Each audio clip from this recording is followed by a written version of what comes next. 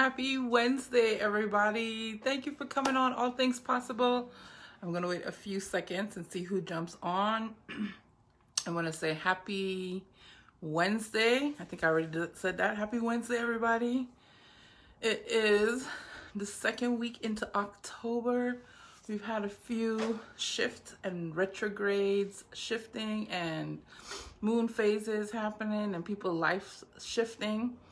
Today, I asked you guys to come and join me. I posted a flyer. I have Dominik coming on today at 7:30. He is going to talk a little bit about what he does, where he is, what part of the world he's joining us in.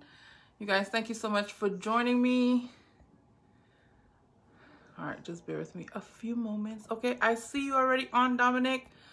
So we, if you see the little person with the frame, if you click on it, you'll be able to request to go on camera with me. If not, in a few moments, you'll pop up and I'll be able to request you. But for right now, we're just gonna, until we get Dominik on, ground ourselves, get ready to hear something in somebody's journey that will trigger something for you. Is the purpose we're doing this, to talk about healing for the collective.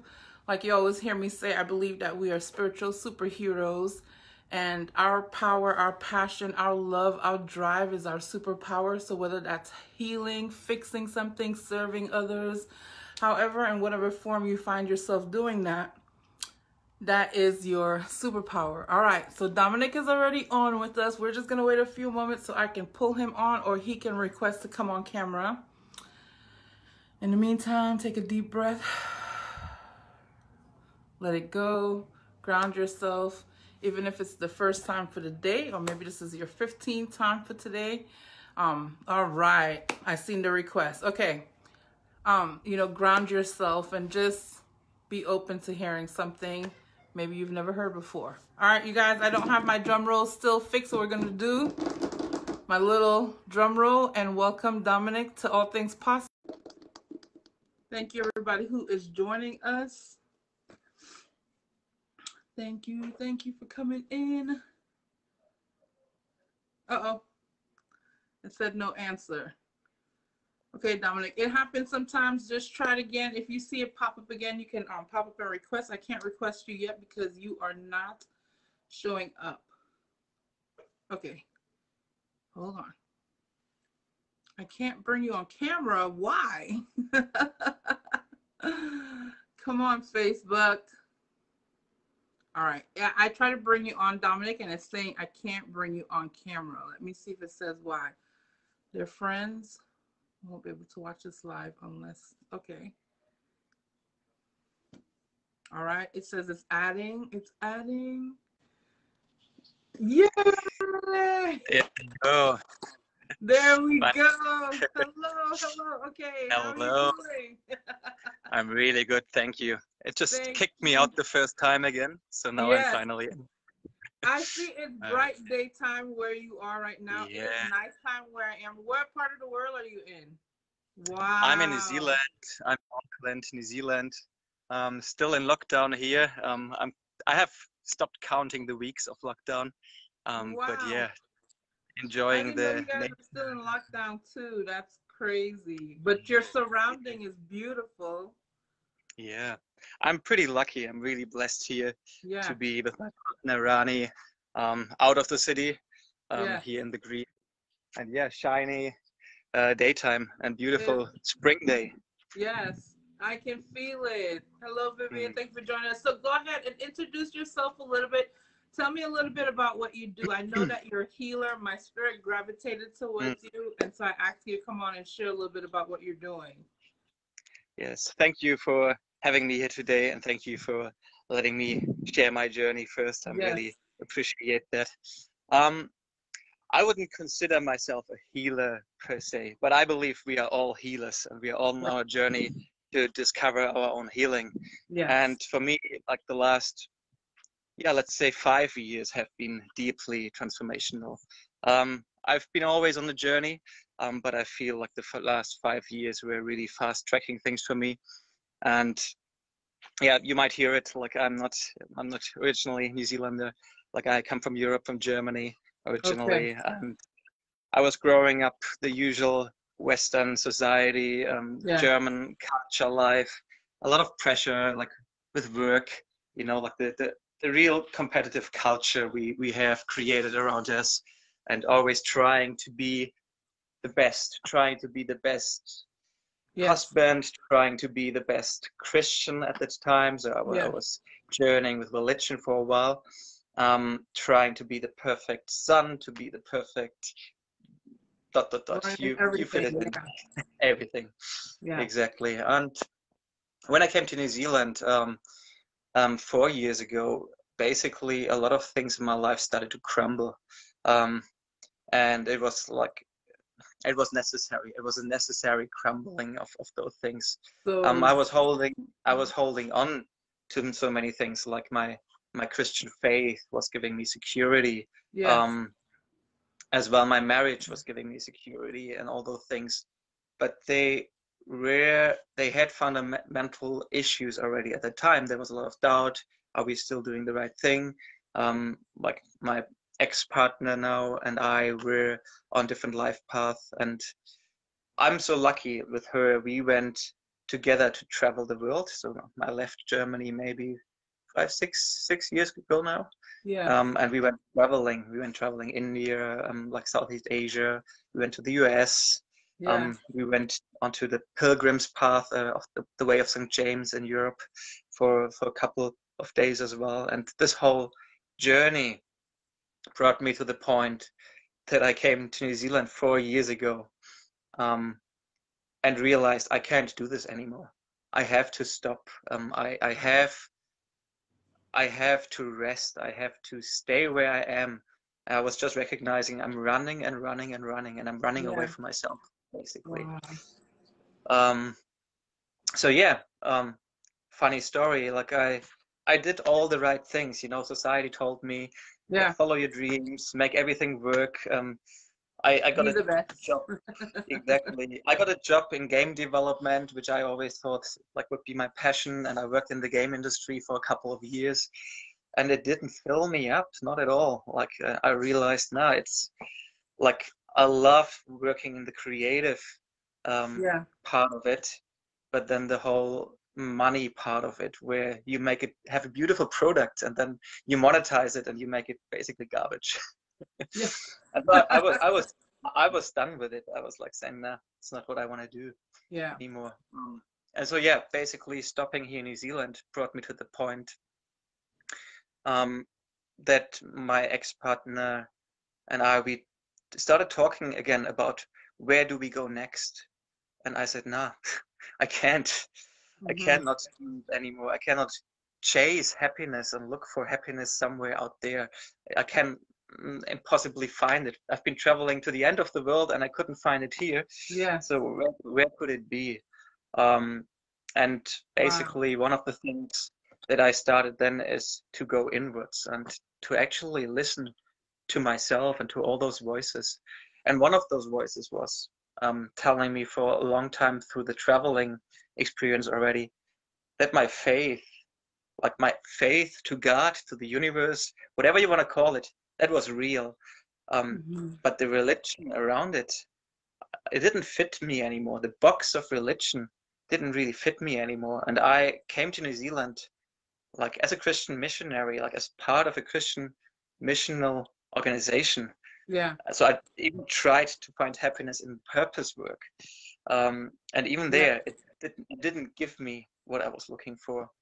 Do you remember, really quick, do you remember what was one of the first things as you started looking within yourself? What was one of the first things that made you realize like, oh wow, there's more, and wanted to go in that direction that did, you know what I mean? Like you didn't stay in your religion base because there was something that was like, whoa, God is so much bigger to me.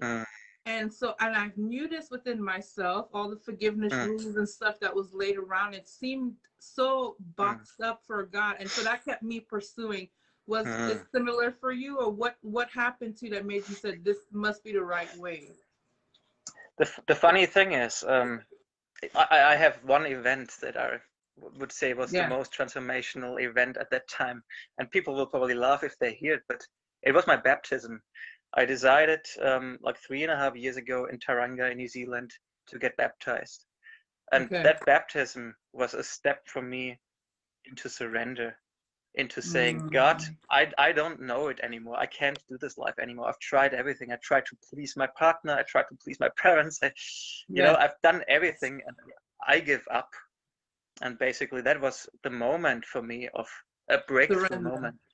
I still have this beautiful picture that was taken at that day, and it is beautiful. Like I know now, and I read the Bible, it's often the baptism is described as losing your old life and gaining a new one.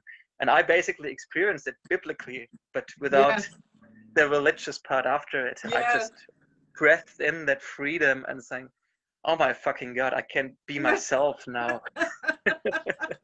You know what else was a breaking point for me?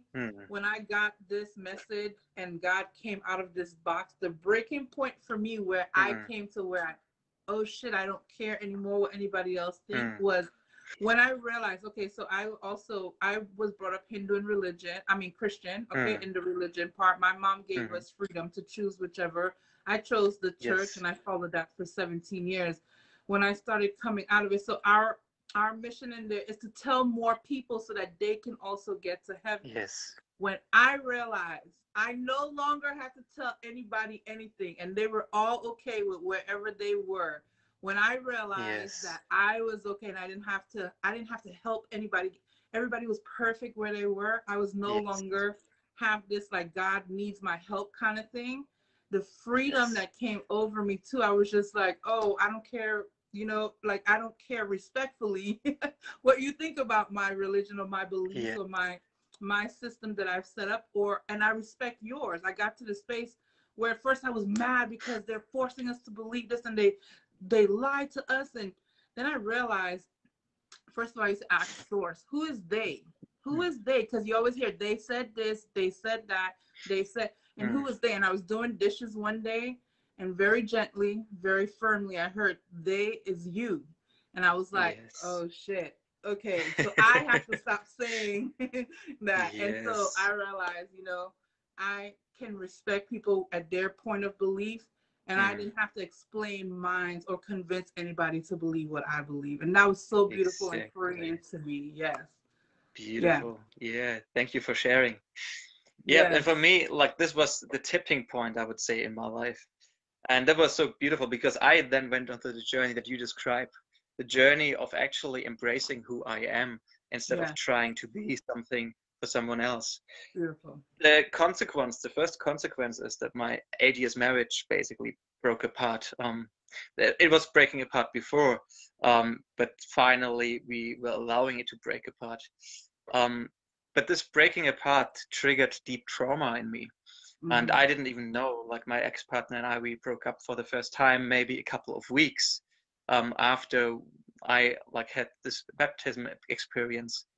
And I was for weeks not able to sleep and wasn't able to cope properly. And I had no idea why. Wow. And so I got help through meditation, like counseling and things. They brought me back in a state I could function again. But then I went onto the journey, and I think you might have contacted me as well to talk about that a little bit, where a counselor was actually making me aware that the things that I and my partner were experiencing in the relationship has nothing to do with the here and now, but goes way back to my childhood. And yeah, basically I dived deeply into self-development work. I started to become completely honest with my partner and my ex-partner as well. So she felt guilty for making a breakup in our relationship. And then we still had contact later, and I said, hey, I messed up in this relationship as well. I was so scared of you leaving me that I, for example, never told her that I was watching porn for like all those years in this relationship because I was scared what she will think, what she will do. It was a coping strategy of mine, something what I used to soothe myself when I felt fragile, when I felt insecure, when I felt vulnerable. And it helped, like this honesty in all those aspects brought us into the space to do a little bit of healing work together. But then we had to separate ways again. And I went deeply into so-called inner child work. Where Yep, has always been. yes, Yeah, and very that was shifting. the biggest life transformation for me so far. I went to a festival here in New Zealand, and I went to a workshop talking about inner child work. And I came late to the workshop. I was probably only there for the last 30 minutes or whatever. But I took the last bit of a meditation journey with me. And in this meditation journey, a childhood memory of me popped up into my mind, and I was just like, whoa, where does this come from? I didn't Yeah, remember that for 32 yeah, years. Like, oh, yeah, wow. And it was nothing big, like it was nothing traumatic or anything, just a yeah. little tale of my childhood. Oh my goodness, yeah. And I was just like, oh my God, if that is there somewhere in my unconscious mind, how much more is there that I don't know about? Yeah. Exactly.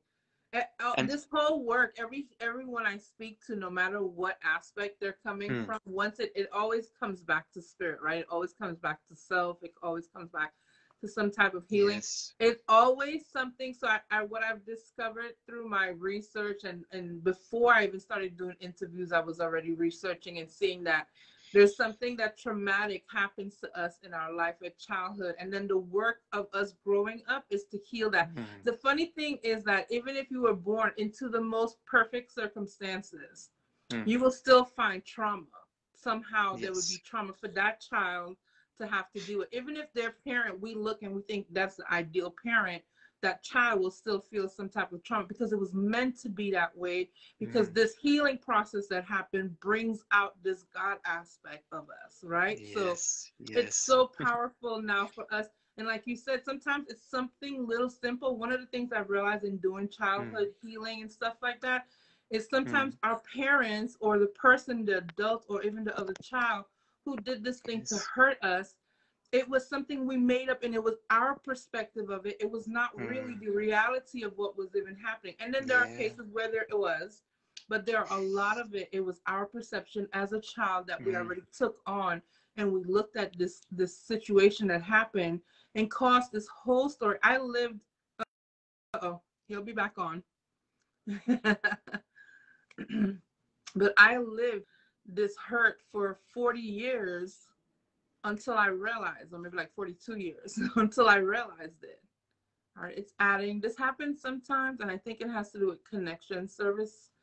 Um, if one of us connection is low, it will just disappear, but they usually come right back on. So Dominik, if you're watching, stay close by. I will bring you back on. Okay, hold on. I think, here we go. Okay, I see that you're still here, so stay by. It'll come back on. Or send a request now and try to see if it'll go back. Okay, it says it's adding.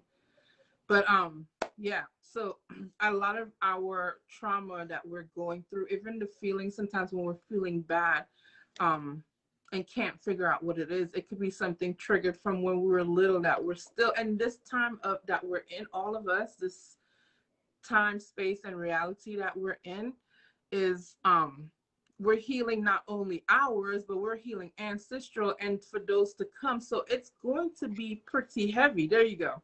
Yeah, and There I we was go. just saying, so it's going to be pretty heavy. And I noticed that I carried this trauma with me for 40 something years, like I Mm, was saying. And it was something that I made up in my head, mm, you know, about, I, and it was something that was a perspective of a child and not even the reality of what happened. mm, And so there was a lot of healing that happened in that space too. But yeah. yes. Yes. Yeah, I hear you. And I believe, inner child work is a modality. Like there's many modalities like yoga and things that can Right. bring you to like a similar space. Yes. But for me, when I started looking into it, like you said before, there might be memories, and the memories are quite often not even that important. But quite often, what you have in childhood is you have like an emotional state that is too big for you to Yes. process. So your body stores that energy of whatever it is Yeah. in your body, and the trauma is not released yet. And quite often we run through repetitive cycles in our lives and re-experience the same stuff again, like you said, to Over. bring to bring it back into our awareness so we can actually heal from it. Yeah. But quite often we are perceiving the situation exactly in the same way than we perceived it in childhood.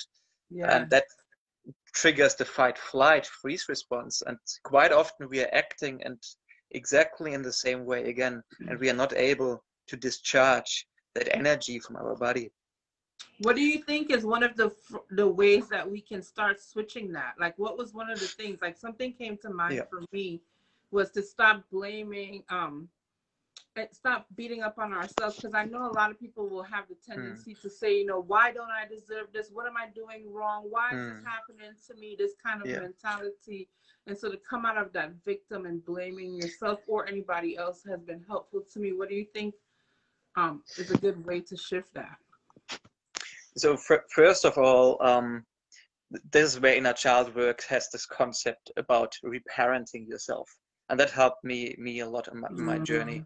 So if I look at the end of my journey, I think I just wrapped it up quickly, that we can talk about the modality a little bit more. You know, I started with this little memory, and what I did then, I was so curious, what else is there in my memories? So I forced myself to stop. And what I mean with that, I stopped coping. Like I uninstalled Facebook from my phone, all my games from my computer. I didn't watch porn. I didn't have sex. I didn't drink coffee. I didn't eat sugar. I stopped everything that I was using as a coping strategy to not face my discomfort. And it opened up but it was a detox, not forced on myself to be a better person, but to see what comes. And basically I opened up the box of Pandora for myself, the box of Pandora of pain actually. Wow. I was sitting for like months in pain, but that was the biggest part of my healing journey. And I became more and more aware, like when my ex-partner, for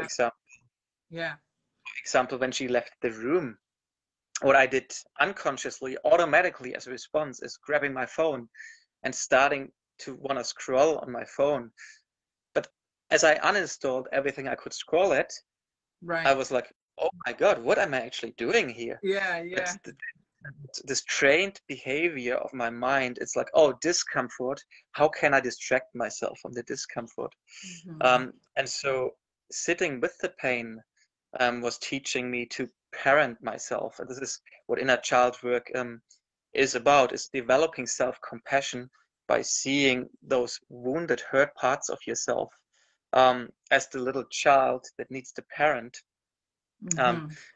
You said before, it's not about blaming the parents, because our parents often have experienced the same trauma than we have in their past. But what we are unconsciously doing is we are projecting our parents quite often on the people closest to us. So we might, as women, for example, or like gender doesn't play a role, but quite often as women, we see in our male partners, we are projecting our father wounds on them. And as a man, for me, quite often with a female partner, I'm projecting my mother wounds on her. So looking for the validation or the security or the nourishment, because we haven't learned to give it to ourselves. So inner child work and reparenting yourself is becoming your own father and your own mother.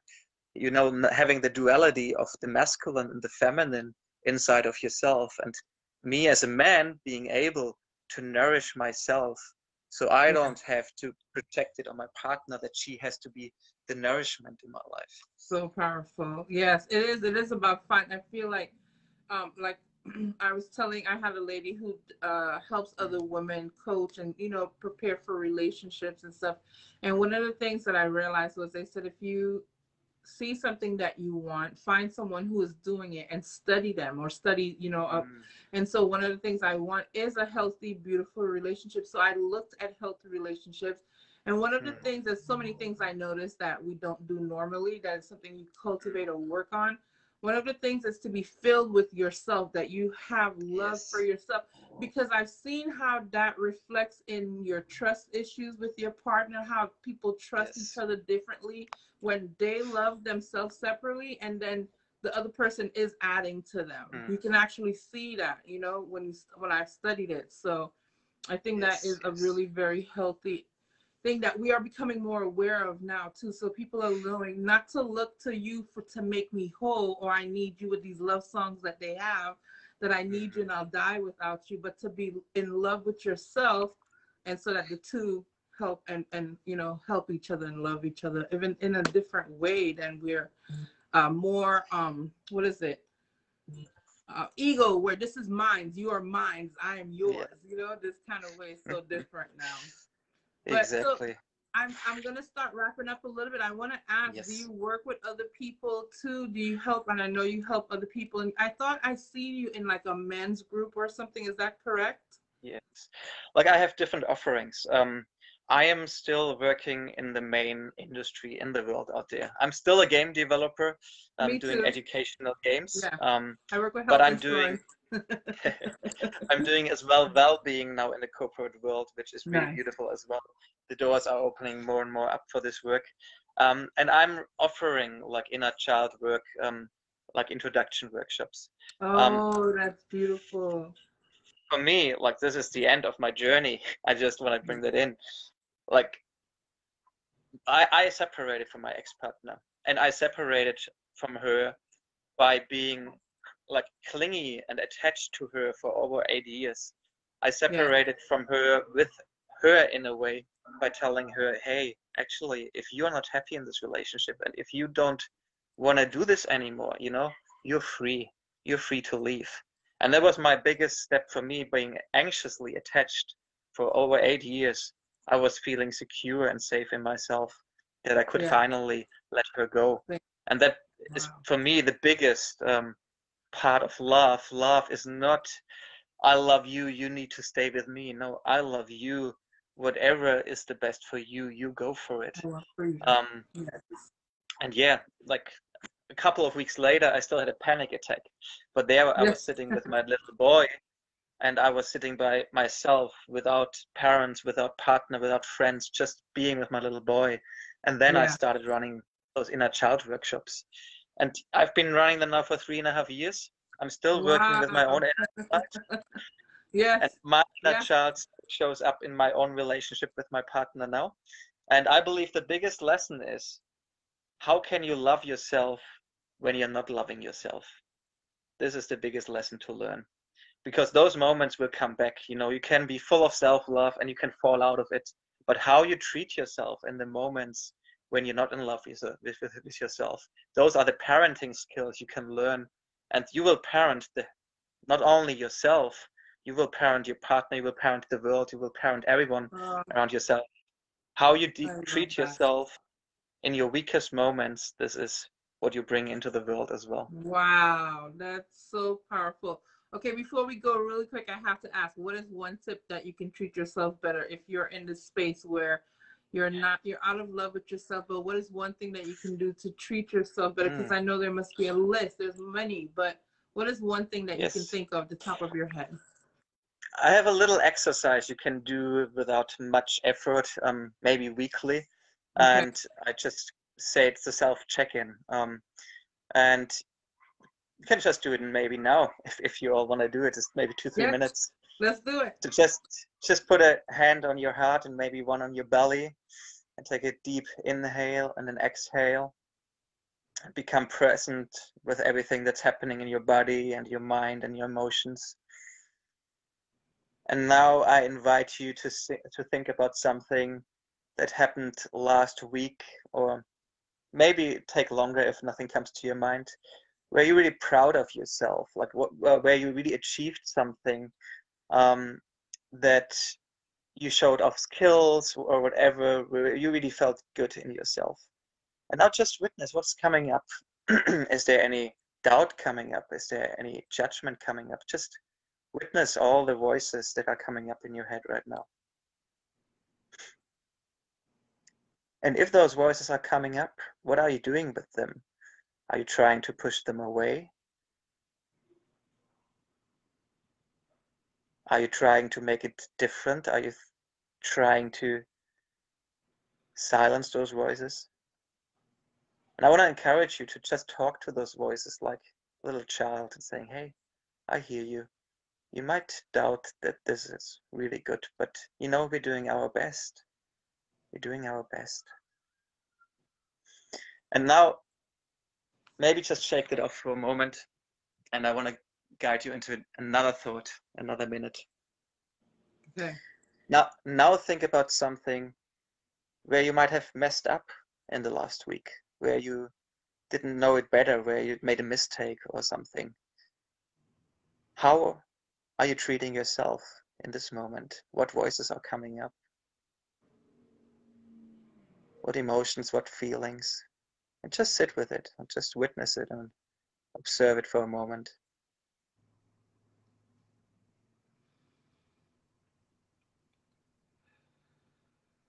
And if there's negative self-talk, just accept it and talk to your little child. How would you parent yourself right now? How can you meet your own needs right now?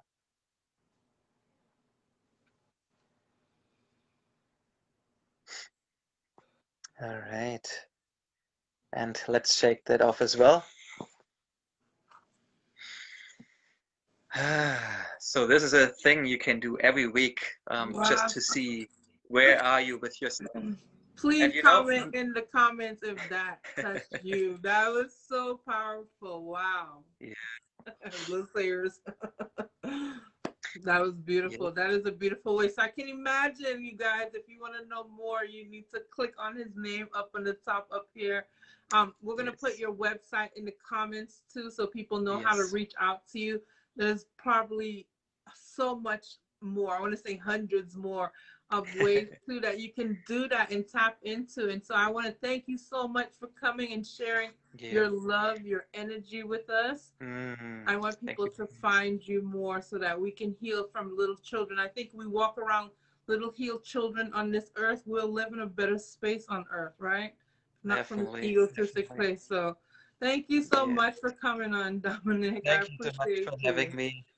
Yes. All right. Being here. Have a beautiful day. And anytime you have anything else that you want to promote, I want to leave my platform open to you. And if you feel inspired to share your post in the group, I would love for you to, okay? Yes. Thank you so much. Thank you. Have a beautiful day. Enjoy the rest of your day. Bye. Thank you. Bye. Bye. All right, you guys, thank you so much for joining me. Don't go far. I'm coming right back on in like less than 5 minutes with Andrea. That was powerful. That moved and shifted. I mean, whew, I hope it did for you too. If it did, leave a comment. Like I said, I'm going to leave his link in there too, so you can learn more from him. Just watching his posts, like I said, it has been beautiful. And so thank you for spending this beautiful time with me. I'll be right back with Andrea.